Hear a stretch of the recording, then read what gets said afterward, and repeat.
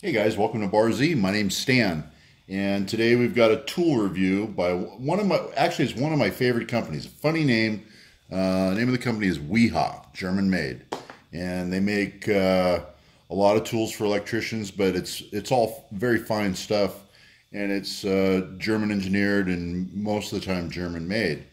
And let's pay attention to the box first. It's a little mini toolbox, but it does have a stacking capability. It's got spring-loaded catches here on the side.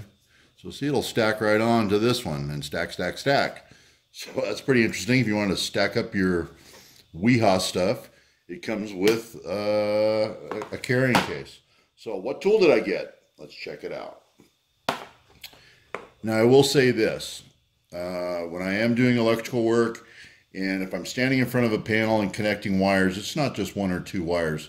Sometimes I have a few hundred wires to connect. And getting old, as we all do, at the end of the day, your wrist, you can just feel that your wrist is just killing you from landing wires all day.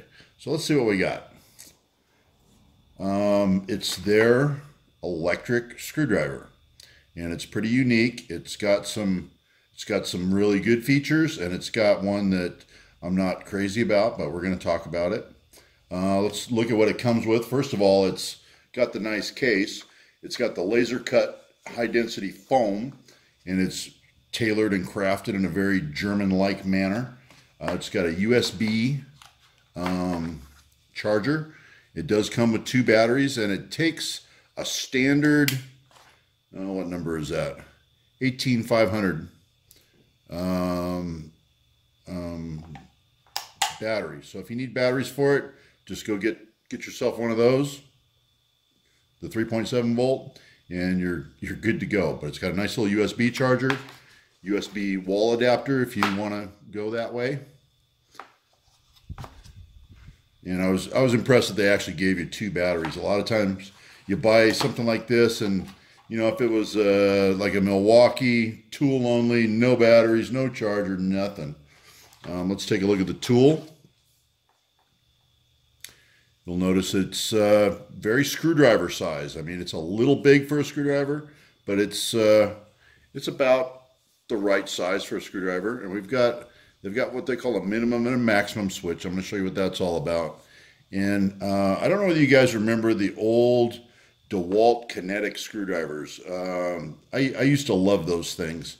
You'd put them in you get your screwdriver started on your screw, and you just kind of flick your wrist, and it would tighten, or you flick your wrist this way and it would loosen.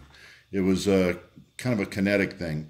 This uses this collar right here for loosening and tightening, and the battery just goes in right here in the back. And you see it's offset, but there's a contact right here, spring-loaded contact that makes contact on the periphery of that plate in there to keep contact with the battery. It is O-ringed. Let's talk about resistance and things like that. This is an IP54, so it's pretty low. It'll take a little bit of splash. It's dust proof, but it's not submersible. Sorry, guys. Battery drops in. Screw the back on.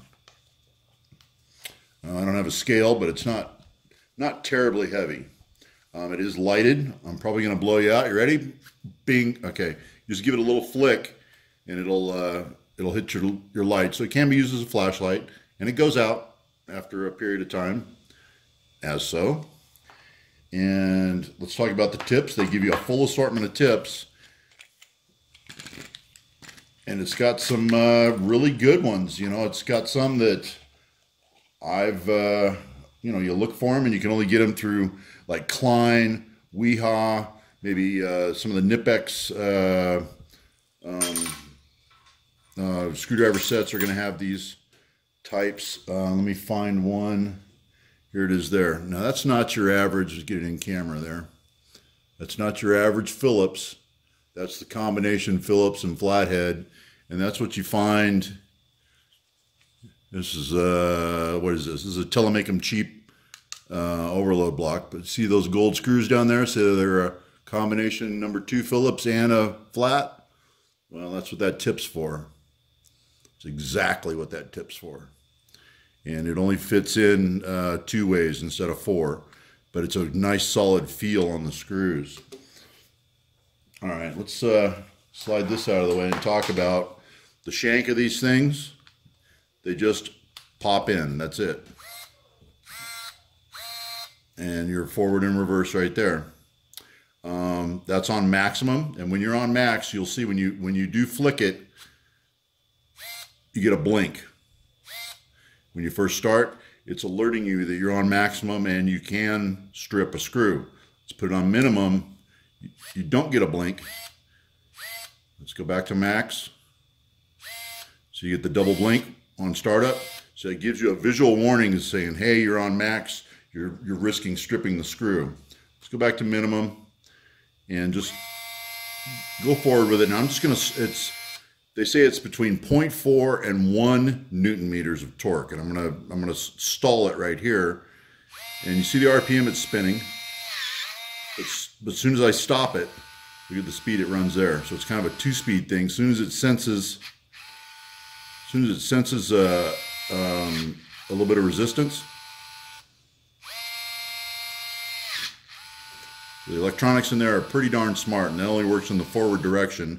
In reverse, it doesn't care. If you're backing out a screw, you want as much torque as you can get. But when you're putting it in, you kind of want to, you don't want the danger of stripping these little screws in these things. Okay, so we're going to run it down. And now it's stalled, so I don't have any, I'm not putting any more torque with the motor, but I can use the whole thing as a screwdriver. It's not like it's going to slip. I just grab the handle and finish my torque there. That way I don't ever worry about stripping out a screw. And finish by hand. And finish by hand. And finish by hand. So nice. All right. So these tips are pretty cool. They come with, I've got a couple of Robertson drives here. There's 2 sizes of Robertsons. The square drive. I have a number 2 and a number 1 plain Phillips.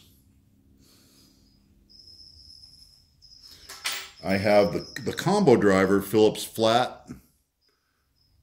Looks like a number 2 and a number 1. I have I don't know whether the flat blades are even numbered. I've got the 2 different sizes there. This one, we call this one a T&B driver for Thomas & Betts. That's for like the Thomas & Betts terminal strips. So that on my regular screwdrivers, if I see that tip, that's called a T&B driver. And this is just a standard, like a panel driver.